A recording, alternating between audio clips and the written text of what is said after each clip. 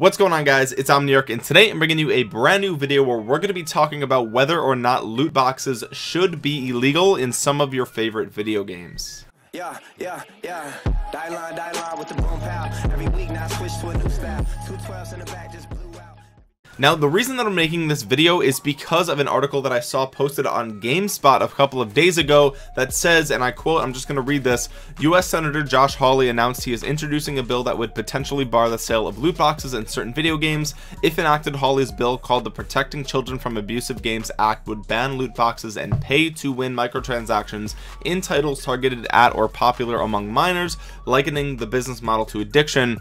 Then it goes on to say, in quotes, social media and video games prey on user addiction, siphoning our kids' attention from the real world and extracting profits from fostering compulsive habits, Senator Hawley said in a statement. No matter this business model's advantages to the tech industry, one thing is clear: there is no excuse for exploiting children through such practices. When a game is designed for kids, game developers shouldn't be allowed to monetize addiction. Game developers who knowingly exploit children should face legal consequences. Now, this is really interesting, and the headline talks specifically about loot boxes, but as you can see, the actual bill that is being proposed would actually ban a lot of different pay-to-win microtransactions as well. And I think a lot of people were celebrating this article and this bill on social media because of the title talking specifically about loot boxes and not just microtransactions. But a lot of people were really happy when they saw this because it's kind of a no-brainer. Most, if not all, people hate loot boxes, right? Loot boxes basically take your favorite cosmetics or items in any game and lock it behind a roulette wheel, and you have to spend money to spin the wheel, and you may never get what you want. And that's just essentially gambling, and people don't like that. If they're spending money on a game, they want to know what they're gonna get. And you know, a lot of people were saying how this is great. They really like the idea. They hate loot boxes, and this can only be an improvement. But I did see some arguments from people who were defending loot boxes and microtransactions specifically for a couple of different reasons, and I thought that their arguments were actually pretty valid. And it led me to thinking, like, would I actually want this bill passed? Would it be beneficial to me as a gamer and to the communities that I'm a part of to have loot boxes banned? So I think the strongest argument in defense of loot boxes is that if it's a cosmetic only loot box, then it's completely optional for the player. Therefore, you don't have to spend your money on it if you don't want to.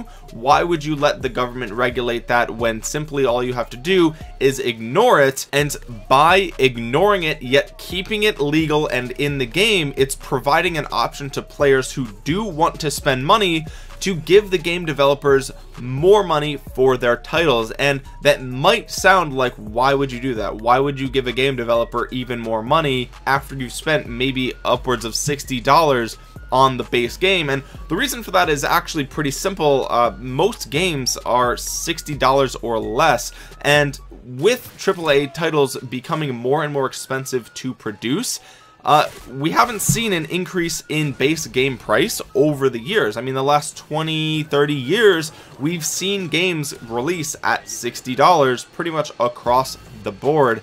No exceptions. Of course, there are special editions, limited editions, and bundles and things like that to kind of boost the profits of the game developer, to kind of offset the massive cost that they're incurring for making such an expensive game. I mean, what would you rather have? A $60 game with optional loot boxes that are cosmetic only, or would you be forced maybe to pay $75 for that same game? I mean, what would you rather prefer, right? And on top of that, a lot of games these days, like Apex Legends, are completely free, and they are relying on the loot box model, which is really interesting because, you know, a lot of the money, I would say a vast majority of the money that Apex Legends makes is from loot boxes specifically. And I know that there are some characters and such that you can buy just straight with, you know, your game credits, but most of the time people are spending money for loot boxes in games like Apex Legends. And with that being said, the game is actually completely free for all players. Nobody has to spend any money, but because of the introduction of loot boxes, the few people who do spend money pay for the game for everybody else, which sounds like a win-win, right? Like if you don't care about cosmetics, or maybe you don't have the money to buy them, right? Like maybe you just don't have the money to keep buying new games. Every couple of months there's a new game, you're tight on money, so you don't have the money to drop every time there's a new game that comes out. Well, with loot boxes, you don't have to spend the money, right? You don't have to spend anything. All you have to do is download the game to your hard drive, and the game's completely free for you. You might not get the cool dances or skins, but you get to play it for free, knowing that all the other players who are spending money are essentially paying for you to keep playing for free. And you know, that's not to be taken lightly. That's a big deal, right? I mean, people who can't afford to play games can now play games like Apex Legends, which essentially is almost like a AAA title completely for free, which is really, really great, and that's good for the consumer. Not only that, but it's good for the game studios too, because now they don't have to come up with a new way to make money, and they can continue to produce the games that we know and love, knowing that if they implement loot boxes, they can at least see more than $60 coming in per game, and they don't have to resort to changing the price or doing something else some other way to kind of keep them afloat and keep the profits at a reasonable level. Another argument for the loot boxes staying in games is that, you know, we just shouldn't let the government decide what we can and can't do. We should instead be voting with our dollars and with our reviews, instead of relying on the government to just completely ban it, right? Because if we ban loot boxes, then that's it. We can never go back to that model again, and who knows what's going to happen to our favorite games that already have loot boxes.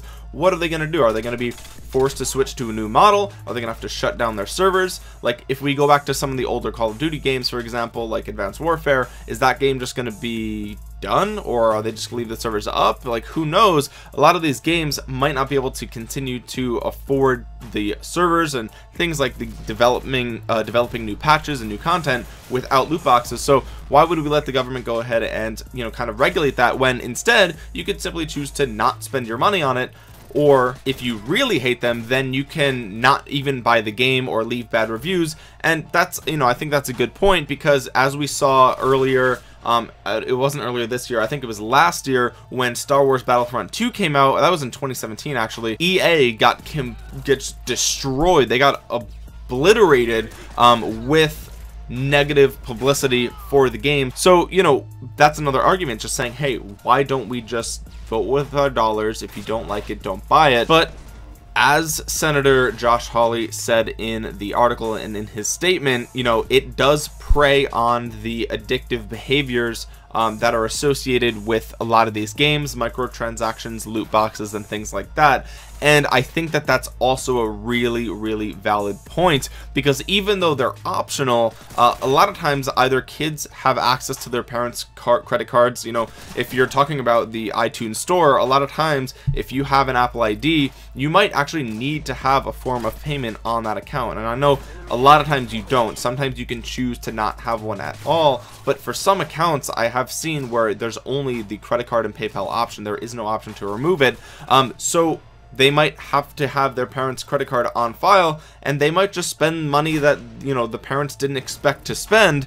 And of course now that responsibility does ultimately fall on the parents, but it's still something that happens quite frequently, and it does get to be difficult to monitor all of your children's behavior online, because kids are getting more and more, I would say, immersed in technology at a younger age. And finally, it is an addictive behavior. I mean, we are literally talking about gambling here. With loot boxes, you're actually just putting in money, hoping for, you know, to hit the quote-unquote jackpot, or in this case, to get items that you actually like or want, and there's no guarantee of that. You know, games like Call of Duty can put an unlimited number of items that you don't care about into these loot boxes, and you'll have an equally poor chance of getting what you want as you do all this other stuff that they've just stuffed in there to lower the odds of you hitting that thing that you want. And by doing that, it actually, you know, triggers your brain saying, well, if I just spend maybe $20 more, maybe I'll get it then. And then next thing you know, you spent $150 on loot boxes, and, you know, maybe that's money that you shouldn't have spent. You know, it's of course, you know, like I said, of course this falls on the responsibility of the consumer and the behavior of the consumer. But when we're talking about kids, like if they're under 18, you know, they can't even legally sign any contracts or anything, and you know, and here we are just kind of letting them gamble on virtual things. And we saw this issue with the CS:GO Lotto scandal. You know, there's obviously a line has to be drawn somewhere, because this is so akin, so similar to actual gambling, and it could be for the best that it just gets completely banned. And you know, there is a reason why gambling is age restricted, right? Like at the end of the day, you are responsible for what you do with your life, but the chemicals that go on in your brain when you gamble, right, it is actually addicting. And it's not like you're consuming a substance that makes you chemically dependent, but the hormones that go through your brain, the neurotransmitters and everything, you actually become addicted to the feeling of gambling. Just the excitement and the thrill of the potential for you to actually win is so powerful. Your brain's chemistry is so much more powerful than we realize, so much so that we've actually banned gambling for people under the age of, I think it's 21, if not it's 18. I don't know if that's, you know, state dependent, obviously it's country dependent, but the point is that we as a society have agreed that gambling is bad, right? Like if you don't have control, you could get addicted to gambling, and it's probably best for our kids that we kind of, you know, never subject them to those types of behaviors, because it's not good for brain development. And also they don't have the life skills to know that, you know, the odds of hitting a jackpot are so low. They might not be able to rationalize, you know, what does 1 in 1,000 look like, right? Like what does 1 in 1,000 really look like? A 10-year-old kid might just think, oh, it's just a low chance, it's just low, right? But when you get older and your brain develops and you have a better idea of, you know, ratios and probabilities and how gambling actually works, then you're making a much more educated decision, and then it's really up to you if you want to gamble or not. So we've come to the conclusion that gambling is bad for kids, right? And it should be banned from kids. So if we're talking about loot boxes, could this fall into that same category? The answer is kind of unclear, because you're winning virtual items and you still get to use the items whether or not you get the ones that you want, and most of the times, you know, they can't be redeemed for actual cash, so it's not like they're really gambling money. You're just putting your money into a digital slot machine and getting out whatever it is that you happen to get. But the overlaps with gambling are clear and apparent, and it definitely, I can see the argument for it causing addictive behavior. I think that's pretty clear, and it's also very clear that we shouldn't be fostering addictive habits in our children. So at the end of the day, what are we to do about this issue? Should we ban it completely, make it illegal for games to include loot boxes? And if we do that, what is the alternative, right? Because there's a lot of benefits to loot boxes being in games and being consumed by responsible adults. At the end of the day, I think it's a tough call. Maybe one route is, you know, making loot boxes only available for M-rated games, right? But even then, who's to say that a kid's not playing it? And at that point, then I guess it really does fall on the parent or guardian for the child. You know, they are responsible for that child. If they're playing a game that is rated for an age bracket higher than them, then, you know, what more should we do, right? Like, I think that would be a solid middle ground, keeping loot boxes in games rated M only. Or, you know, if it's a game that is completely child friendly through and through, right? But if they add loot boxes, it immediately makes it M-rated, right? Regardless of the content of the game, regardless of what it is, it's M-rated immediately if the game has loot boxes. And I think that would be a really interesting thing, right? Because that would kind of give the game developers an incentive to find an alternative way of making money off of that title, because they don't want to have that M rating. Maybe they would rather it be a teen rating so that way more copies can get sold. And at the same time, it still gives them that option to have loot boxes if they really want them. If they really think that that's what's best for the game, then they can add them in the game, take that M rating, and then parents would just have to know, hey, look, this game is rated M, you have to be 17 or older in order to play the game, and one of the reasons is because that this game does have the option for loot box purchases that could cause maybe addictive behavior. That's a totally reasonable thing. I think for me that would be the best next step. You know, I don't think maybe we probably shouldn't just immediately ban all loot boxes forever. Let's take this first step, see how it goes, and if the problem doesn't get any better, then at that point we can kind of reevaluate and revisit the problem. But that's just my 2 cents. I thought that this was a really interesting piece of news, a really cool article on a topic that definitely affects me and a lot of you guys most likely, and I figured that if you didn't see this article, maybe opening up this discussion for you guys would be interesting. And if you want, chime in with your 2 cents in the comments section below. I would love to hear from you guys. I think this topic is, I don't think it's very black and white. I think it's kind of got a gray area, and as you could see by this video, I could kind of make an argument for both sides. So, you know, like I said, it's hard to say. I've stated my opinion and what I think should happen. I would love to hear from you guys in the comment section below. If you enjoyed the video, drop a thumbs up on the video. It really does help me out. Subscribe if you're new around here, and if you want, you can turn on notifications, but you don't have to. It's totally cool. I get that notifications are annoying.